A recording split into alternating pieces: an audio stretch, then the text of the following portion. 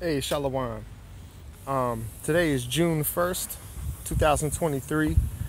I just came over to Key Bridge and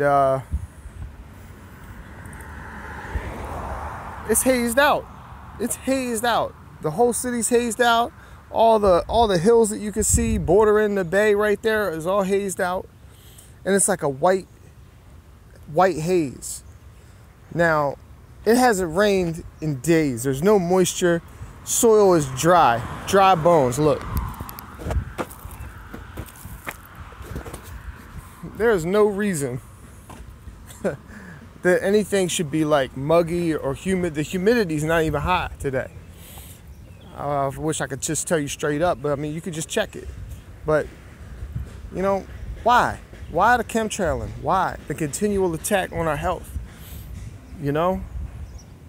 This ain't normal. It ain't right. I don't consent to these devils doing this. I'm gonna start putting out a hashtag, these devils. Hashtag, you know, you don't have my consent. Period. And this the world we live in? Nah, sorry. This is the world that devils want us to live in. I don't want it. I want a natural atmosphere.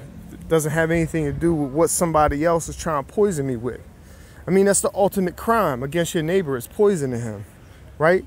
What if you went over to your neighbor's yard and opened up a pressure canister of some kind of gas that was going to poison him slowly over time, degrade his mind, degrade his organs, his lymph system, his immune system, his glands? That's the ultimate crime. All the while you exploit him and got him working for you and got him cutting your grass, got him doing your plumbing, got him being your electrician. I don't consent to this chemtrailing, man. And I've been making chemtrail videos for a while now. And yesterday I was out all day fishing, and I'm just seeing groups of chemtrail planes by the twos, just every 15, 20 minutes, just two of them fly by.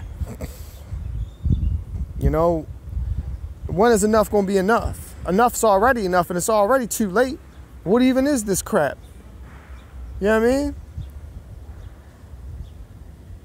Anyway, if you feeling me, see what's up. Check out my SoundCloud. You know, I've been popping up new songs here and there. All praises to the Most High. Peace to everybody in their house.